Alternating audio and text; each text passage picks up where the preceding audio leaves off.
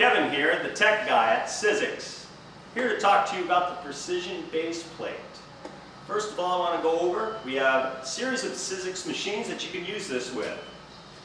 The Sizzix BIGkick, the Vagabond, Big Shot Pro, and the Big Shot. It is not recommended to use it in the Big Shot Plus. Okay, it is recommended to use the precision base plate with chemical etch dies, such as our Thinlits. Right here, this top row shows you a very detailed, very intricate shapes that are within a design. So you could see that here, and below that is not recommended. Even though they're chemical etched dies, they're framelits, but because it's so simple, we do not use these.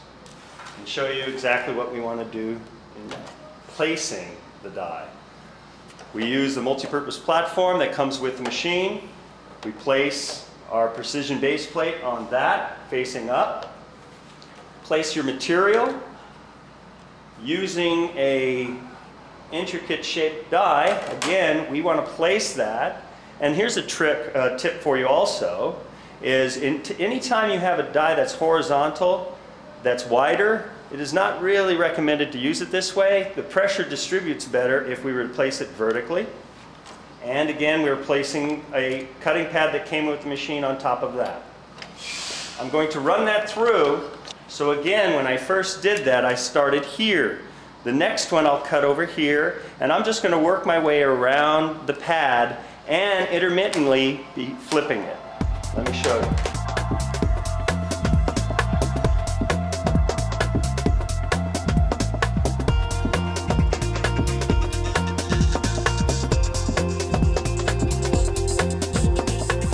That was 10 cuts using it the Sizzix tips way. What I'd like to do is show you, before placing this one, what I was doing.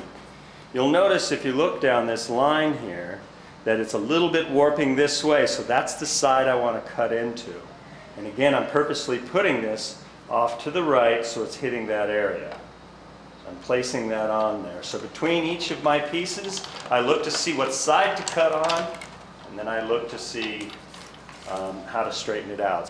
Now what I'd like to do is to show you what happens if it's used just in the center. Brand new pad, and I'm going to cut that 10 times.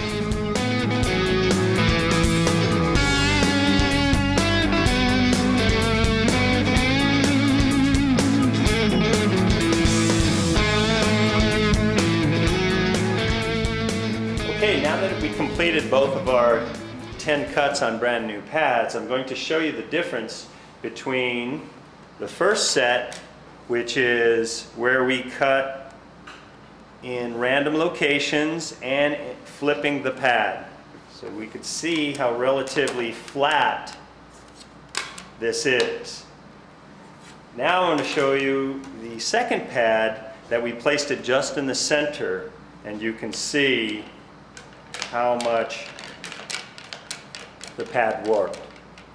So in conclusion, the best way to use this is to always flip the pad and use it randomly over the pad.